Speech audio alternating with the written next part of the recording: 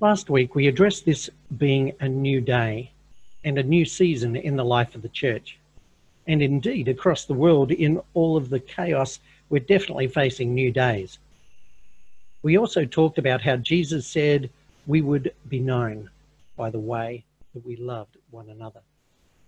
So as we lead into Easter and the greatest act of love ever shown to our world, let's check in and ask the deeply personal and reflective question, how's your love life? In one or two words, I'd like you to think how you can describe love that has vitality. For contrast, maybe also think about how you'd describe a love that is tired. Tired doesn't mean old in the same way as vital doesn't mean young, although sometimes it may seem that way. Okay, let's park those thoughts for a moment. So what do we believe about love? We know that God so loved the world that he gave his only begotten Son. This is the great introduction for many to the Christian story, that God is love, and in and through that love, God gave us Jesus, the man that would be our Redeemer. And so I want to challenge you. If you are a follower of Jesus, then this great redeeming agape love is reciprocal. 1 John 4 says, "This is how God showed his love among us. He sent his one and only Son into the world that we might live through him. This is love, not that we loved God, but that he loved us and sent his Son as an atoning sacrifice for our sins." The sheer enormity of this act of love should challenge us and cause us to examine ourselves. Have a good hard look. Have I become mechanical in my Christianity? Have I gone stale? Have I taken God's grace for granted? Have I become complacent? Have I forgotten where I've come from and the one who redeemed me from my otherwise helpless state? So the question is, how's your love life?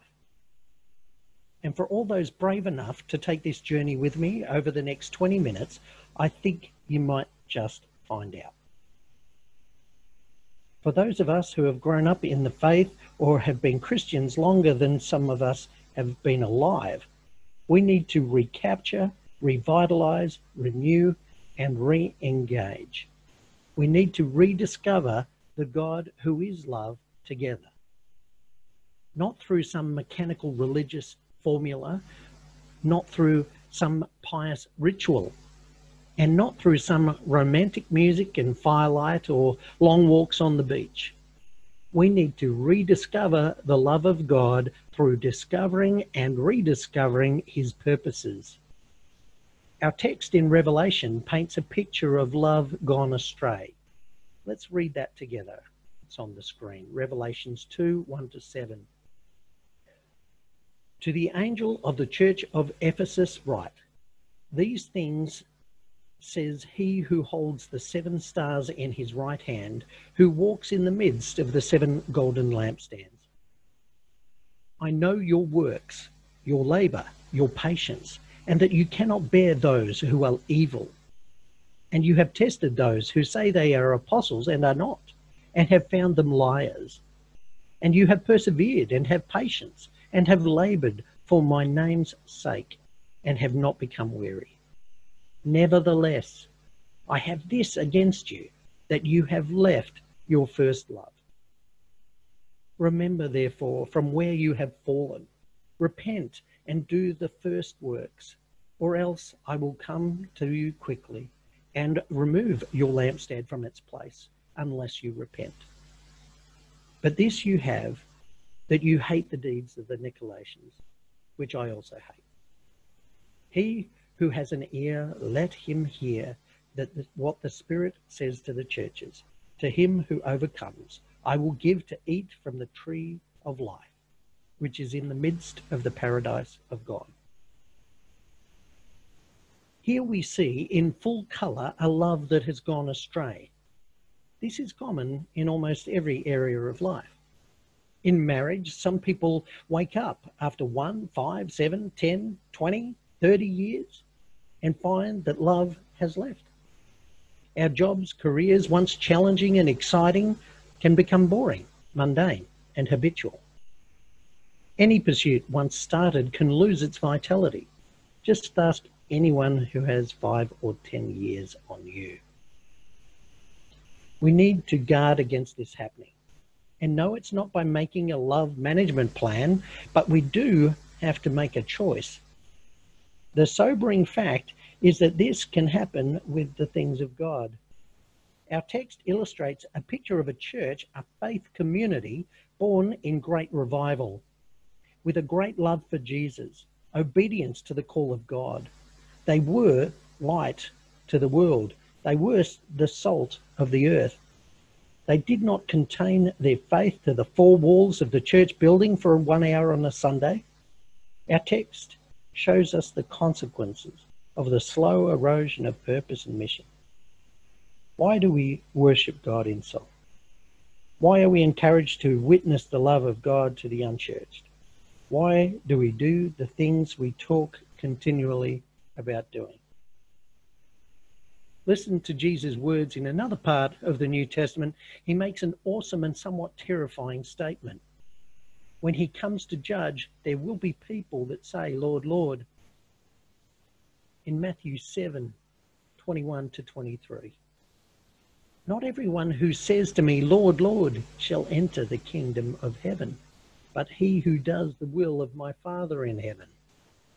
Many will say to me on that day, Lord, Lord, have we not prophesied in your name, cast out demons in your name, and done many wonders in your name? And then I will declare to them, I never knew you. Depart from me, you who practice lawlessness. This brings a frightening and sobering reality that you and I can be involved in religious activity, even religious activity that has a supernatural and miraculous element, and still miss the will of God. In our text, Jesus is not putting the Ephesian believers down. He is not condemning them, but he is wanting to bring restoration, renewal, and rebirth. Our challenge from this text is to recognize the possibility of this happening. Take steps to maintain our first love, because many things strive for our affections. We need to make clear choices in the arena of our first love. So let's settle the issue of our first love.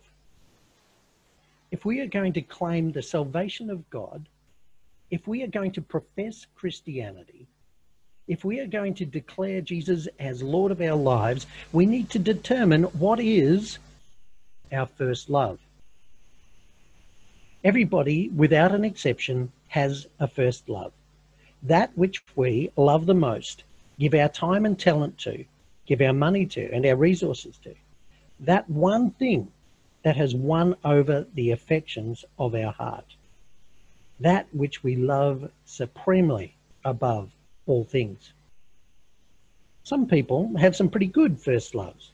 A wife or girlfriend, clearly not at the same time. A husband or boyfriend, again, not at the same time. Children, sometimes job, career, business, your vocation. Maybe less good, your car or new phone, Candy Crush or YouTube, or maybe it might even be you. You're totally into yourself. The truth of the matter is there is only one acceptable first love for a believer. There is only one thing that must vie for our affections, our time, our talent, our money, our resources, and our love. Salvation is not simply recognizing Jesus as Lord and Savior. True conversion results in a change of affection from whatever was your first love to Jesus being your first love. This is the picture of conversion, a change of affection. It cannot be bought, it cannot be bargained for. It is born out of the miracle of salvation. We love him because he first loved us. My Bible tells me that Jesus works on our behalf. It is Jesus that shows us mercy first and foremost. It is Jesus that offers us forgiveness first and foremost. It is Jesus that gives us absolution and a new life. All this while we were undeserving sinners. But God demonstrates his own love for us in this: while we were still sinners, Christ died for us. Romans 5. One commentator put it this way: the natural response out of all this is to give Jesus first place. His reward is our affection. First love must be maintained.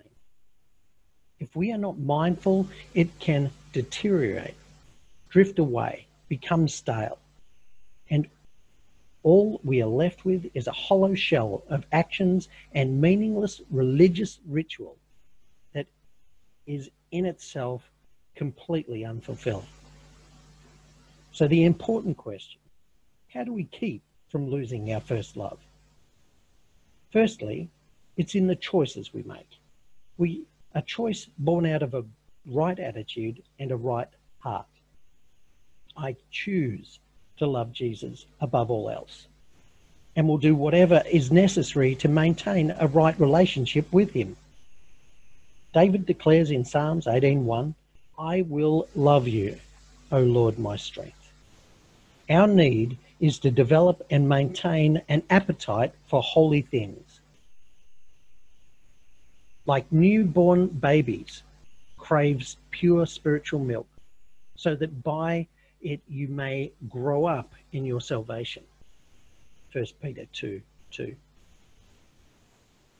The Apostle Peter is declaring to us that we need to exploit an appetite for the life of God, as if our mortal life depended on it. We need to crave it, yearn for the life of God, hunger after the power of the Holy Spirit in our lives. Because the truth is, first love, once obtained, can be left behind along the way. Many times, without realizing, we can do all the right things: going to church, reading the Bible, financially supporting the church, involved in ministry, yet still our first love can fade and be forgotten. Our text in Revelations chapter 2 paints a picture of a church born in revival, a church born in extraordinary circumstances, not unlike this church. A group of believers who feverishly laboured for the cause of Christ. They did many things right. Jesus' words ring out, I have this against you, that you have left your first love. Note, they left their first love. It was not lost. Jesus emphatically declares they left the position of love. The Message version says, but you walked away from your first love. Why? It's a process of slow erosion, a deliberate move. They cooperated with this process, all the while not realizing the seriousness of what was taking place in their midst. The frightening fact is that this can happen to us as individual believers as well as a church. It is possible in the midst of our salvation to develop an indifference towards the things of God. Please listen to me. Whatever we do should be done out of a pure motive, because there is a love and desire to please him who first loved us when we were unlovable and didn't deserve it, because nothing else will do. In Matthew 15, it says that Jesus talks about this as a lost passion. These people honour me with their lips, but their hearts are far from me. They worship me in vain. Their teachings are but rules taught by men. This is an awesome and terrifying thought. To get so used to things of God, to get so used to the presence of God, doing the right things in the eyes of men, but really we are indifferent to Jesus. It can devolve into a works mentality. Somehow we can get it into our head that doing the right things and good works alone are pleasing to God. Luke 10:38 to 42, Jesus touches on this with the two sisters, Martha and Mary. In verse 40, Martha was distracted with much serving. She demanded that Jesus take notice of her sister Mary's negligence. Jesus declares to Martha in verses 41 to 42, Martha, Martha, you are worried and troubled about many things, but one thing is needed, and Mary has chosen the good part, which will not be taken away from her. In Matthew 23, Jesus turns up the heat and nails the Pharisees and scribes for this same religious works mentality. Woe to you, scribes and Pharisees, you hypocrites! For you pay tithe of mint and anise and cumin, and have neglected the weightier matters of the law, justice and mercy and faith. These you ought to have done without leaving the others undone. Heavy, heavy words spoken to professional religious men. Hypocrite, a person who professes beliefs and opinions that he does not hold. An actor playing a part. A pretender. You pretenders, you religious pretenders, you follow the letters of the law and give 10% from your vegetable gardens, but where is your first love? Unchecked, unchallenged, we can develop this same or similar mentality. A subtle pride creeps in and says, I'm doing enough. What I'm doing is great. We look at the scribes and Pharisees and say, yes, Jesus really slammed those religious devils. But just stop striving. Just stop expanding your horizons. Just say, why should I do more? I'm doing enough. Then, who's Jesus talking to then? 2 Corinthians 5 says, for Christ's love compels us, because we are convinced that one died for all and therefore all died. The Apostle Paul is saying the love of Christ should compel us to press on into the riches of God, to the fullness of a life in God. Paul's life is a testament to a life sold out for Jesus, a life that took hold and grasped opportunities to expand the kingdom of God. Like him, we need to seize, grasp the opportunities of God in our lives, like babies craving spiritual milk, the scripture said. We must be honest and open with ourselves and with God. So the question is, do we still have the enthusiasm we used to? Do we still have that love for Jesus? God says in Jeremiah 2, I remember the devotion of your youth, how as a bride you loved me and followed me through the desert, through a land not sown. Is the honeymoon over? Is the honeymoon over? God is saying, I remember your love for me. I recall your passion. You would walk across a hot desert to get to me. But is the honeymoon over? Jesus is asking this morning, how's your love life? Can I tell you, with Jesus, the honeymoon is never over. It's eternal. Never be complacent with Jesus. Never lose that honeymoon experience, that freshness, that just saved experience. We need to recover and rediscover our first love. And this is a daily process. There are many practical ways to keep first love alive. Daily devotions and prayer, thanking God for our salvation, thanking Jesus for dying for you, taking your place. Something had gone wrong in the Ephesus church. In our text, Jesus is crying out to them to make a return journey. Jesus highlights 3 truths involved in making the return journey: to rediscovering the life of God, recovering your first love, and recapturing the honeymoon. Jesus tells us that we need to remember. Remember, therefore, from where you have fallen. Luke 15, Jesus tells the parable of the prodigal or wasteful son. In verse 17 it says, then when he came to his senses, he said, how many of my father's hired men have food to spare? And here I am, starving to death. He remembered where he came from and returned to his father. Do you remember from where you have fallen? Do you remember how lost you were before God found you? Do you remember the confusion? Do you remember the depravity of your mind? Do you remember the mess that Jesus pulled you from?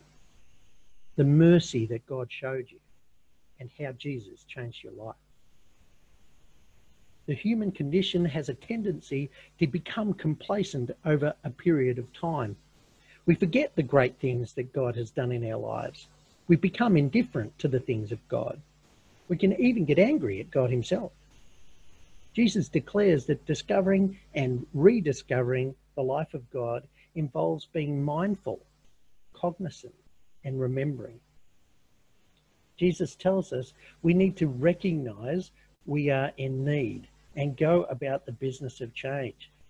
What we're talking about is the fundamental need to repent. Verse 5, it's saying, repent and do the first works, or else I will come to you quickly and remove your lampstand from its place, unless you repent. Understanding and recognizing the issue of change is critical to maintaining a repentant attitude, a pure heart, and the will to keep your heart's affections on course. Jesus tells us we need to remotivate, re-engage ourselves, revitalize your faith, reinvigorate your passion. Do the first works. In other words, do the things you did at first. There is a certain quality to the labour and love of a brand new Christian. There is a glow, there is a shine, there is a freshness. Church, that quality, that spirit doesn't have to wane. Vitality is not about new versus old. It doesn't have to fade. It doesn't have to go away. As I close, this is a call to action.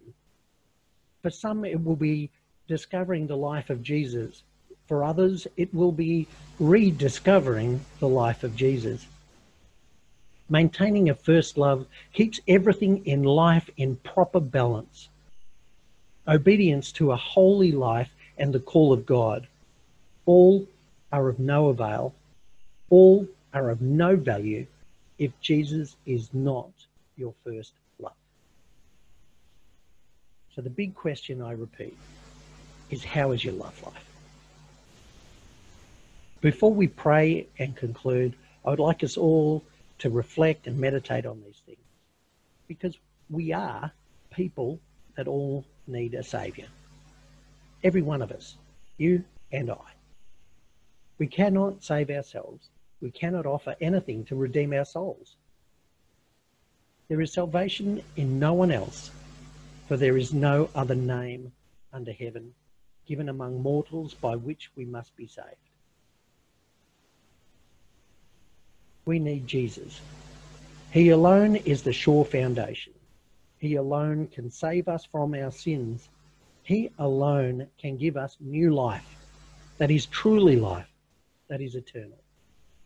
He alone can mend a broken heart, and he alone can cleanse the stain of guilt from our lives. And so I want to challenge the person who is here right now, and you recognize that your heart has grown cold towards the things of God. Your heart has backslidden. Your life has turned back. You have left your first love behind. The good news is that the Bible says that God is married to the backslider. God wants to restore you. God wants to bring you back to your rightful place. Or perhaps this morning you're a person that has been challenged by the Holy Spirit into a greater and deeper relationship with Jesus. And this morning, your heart's desire is to rededicate your love and passion. Perhaps the Holy Spirit has resharpened your focus this morning. Whoever you are, and however you've arrived in this gathering, I want us to take this moment to recapture and rededicate our first love as we worship together and share communion at the Lord's table. So let this be your prayer in whatever state God finds you. Heavenly Father, we recognize that we need you. We recognize, Lord, that you have created the greatest act of love to bring us back into relationship with you. Lord, we pray we do not take that for granted. Lord, we pray we turn our hearts to you. Open our hearts to be made and moulded by you, that we might rediscover and engage in our first love in the way we first did. Lord, we thank you for this opportunity to come and to think and to focus on the things of you. In Jesus' name we pray. Amen.